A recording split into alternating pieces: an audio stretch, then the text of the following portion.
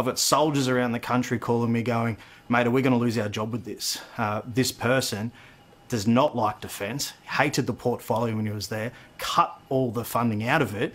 Does that mean we're going to lose our jobs? And I heard Prime Minister Albanese say today, he goes, well, we need to find out and make sure that the Defence Force knows their role. They do know their role. Yeah. Their role is to fight and win our wars. We need to make sure they have the equipment to do so and support them when they get back, regardless of their corps, regardless of what branch of the ADF they serve in. That's their job.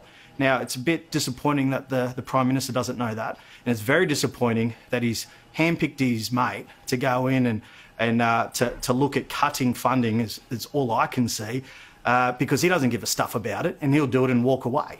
Well, also, I mean, let's be honest, right? One of the reasons why he ends up getting this job, and nobody will tell us how much this is, but it's not a love job, right? He'll be getting some serious cash on top of his forever pension to do so, is because he was on the campaign bus and helped steady the ship after the, the spat for fest that was going on in the first week, right? But the reality is that how many times can the Defence Force have a review going into it? Now, defence procurement, I'm fine for that conversation all the time. But the people who you represent in and around Townsville do not need another review into what is fairly obvious. Bad guys that way, take them out.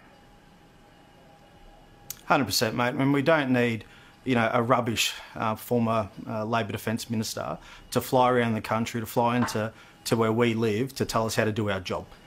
We've seen mistakes that have been made with procurement, the MRH-90. Yeah, and guess what? Peter Dutton binned it and we're getting the Black Hawk. The Tiger attack helicopter, yeah, we're binning it and we're getting the Apache because we want our people to be protected and have the best kit. We don't need a former politician to come around, get paid an exorbitant amount of money to tell soldiers what their role is. They know what it is. Get out of their way, let them train, let them be prepared for whatever's around the corner, because we know that our soldiers are some of the best in the world and they know their job, fighting and winning wars. And it doesn't matter where they position they have or what corps they're in, whether they're in the Special Force, an infantry battalion, they're a cook or a clerk. They're a soldier first.